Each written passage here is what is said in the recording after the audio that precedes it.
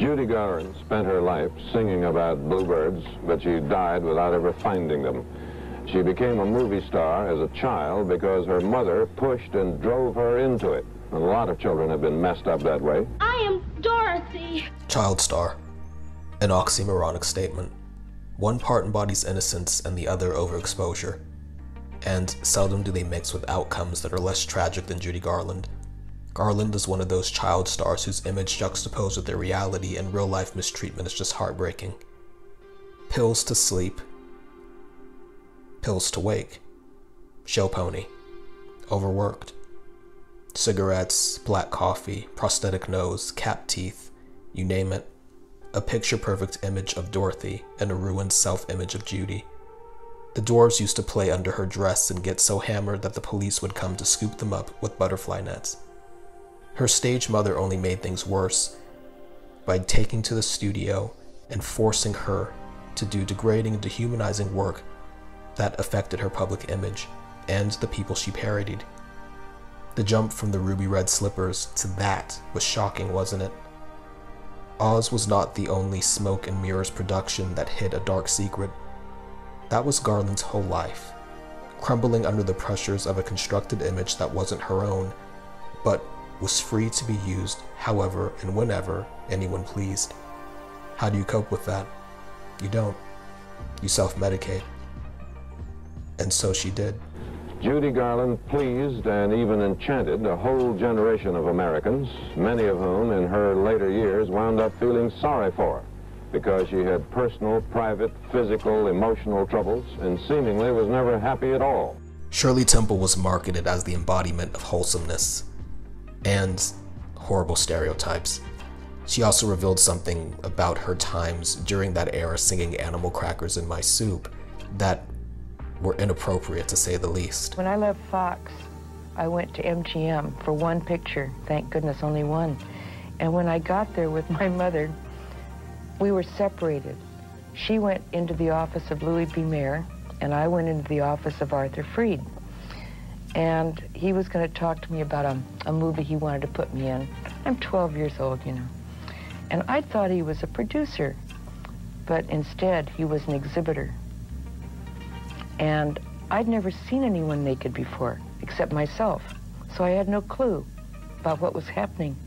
And so it struck me so funny, I laughed at him. And I laughed uproariously. I had tears, you know, and he got infuriated. And he said, out, out, out, go. We got in the car driving home. I said, Mom, you won't believe what happened to me. And I told her what happened, and she got kind of quiet, and she said, well, you don't know what happened to me. Why is there such a lack of control and balance between the child and the star? Some of them are talented, started very young. Look at Natalie Portman in The Professional, a role that was far more mature than most girls her age could pull off, and she grew up to become a truly respected and grounded actor in the industry. Some, they turn out the exact opposite. A club is no place for a child unless you're Drew Barrymore in the 80s. My mother locked me up in an institution at 13. Boo-hoo, I needed it. I was a real wild child, and I just got so out of control that no one knew what to do with me. They drove me here in the middle of the night and they walked me right through those two doors. And when you go through those two doors, you do not come out. 1 minute you're at movie premieres and clubbing, and the next minute you're in a full-blown institution with barbed wire everywhere. Barrymore has been very reflective of her past in recent years as the modern face of child stars gone wrong. She grew up too soon, too fast. Drew Barrymore says of her father, "Great dad. Yeah, he would ask me for money on birthdays and, you know, inappropriate times. And I just wrote him off like, you're not a father. I just learned you cannot emotionally invest in people who are not attainable." Barrymore was born into an acting dynasty. By 7, she was a film star thanks to the mega hit that was 1982's E.T. She was also pouring Baileys over her ice cream. For every moment of success for playing an innocent role as a child, It was coupled by a lack of innocence in Barrymore's own misguided actions. It got to the point where her behavior and lack of parental supervision almost ruined her life and burgeoning career. By 11, she developed a drinking problem. By 12, a substance addiction. By 13, she was hospitalized for slashing her wrist.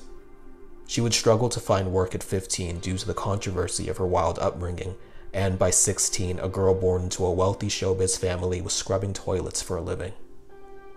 The spiraling nature of the child star is one of Hollywood's favorite train wrecks to view. It's like an amusement park where you don't ride the train, but you can watch the person on it, in the most enviable position in life, crash and burn. The failed child star is its own unique section of entertainment in that way. Corey Haim, Corey Feldman, some of the worst and darkest accounts of child stardom gone wrong. Prey and a room of predators is the Hollywood norm. I won't even get into Heather O'Rourke, Macaulay Culkin, and the Olsen twins because that rabbit hole can warp your whole concept of the true reality of Hollywood if any of those deeper and darker accounts are actually true.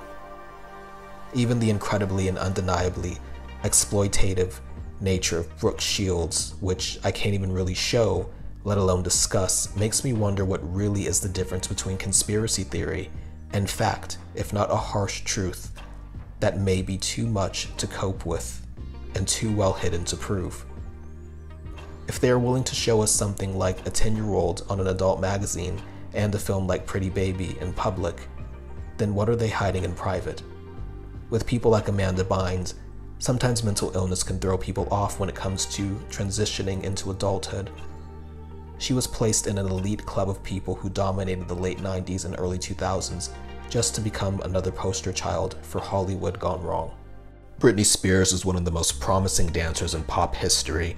Then her treatment and her conservatorship ruined her confidence and delineated her skills as a performer. After the 2007 breakdown, it all went downhill from there. She's still great, but beyond growing up, there is a stark contrast between the new Britney and the old Britney.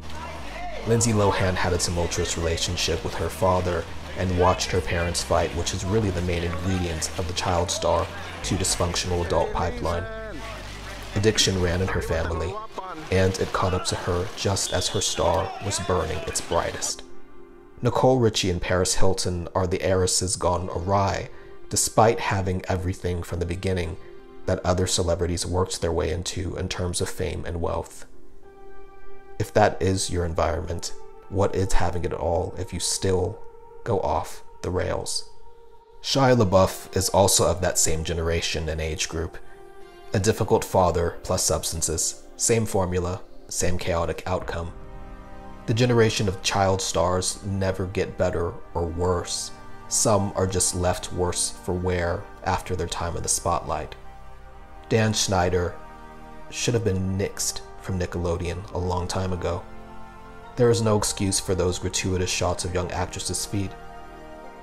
It's no surprise. How strange when an illusion dies. It's as though you've lost a child. Judy Garland.